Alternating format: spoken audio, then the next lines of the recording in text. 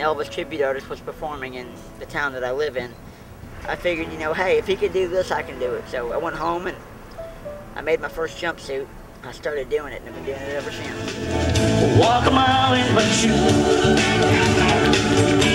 before you abuse, criticize and accuse. Just walk a mile in my shoes.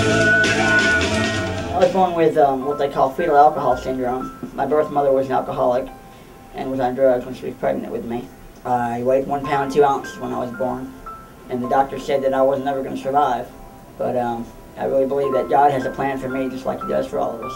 We got a call from Home Finding that they were looking for a home for a baby that was not expected to survive. He had all kinds of wires and tubes and very pathetic looking, but he had these big brown eyes that looked at me when I looked at him, and it was like I wasn't going to leave there without him. Only about 40 years ago did we understand that alcohol could be a teratogen or a medicine or a substance that could cause birth defects. So the true nature of why these things occur is really still unclear. My legs were deformed, and when I was about 3 years old, doctors decided that I was never going to be able to use them again, so they amputated my legs.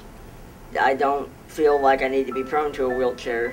You know, I feel like I'm out to set an example for other people that, you know,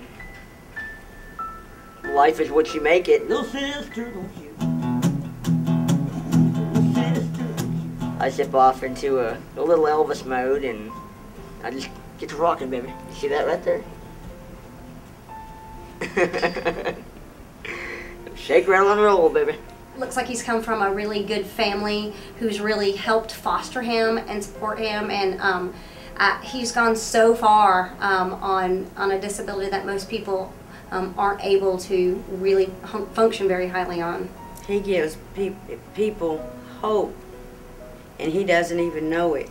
You know, I'm out here, you know, doing this and walking around and doing anything that anybody else can do, and you know, hey, if I can do it, you can do it. On a cold gray Chicago morning, another little baby child is born in the ghetto.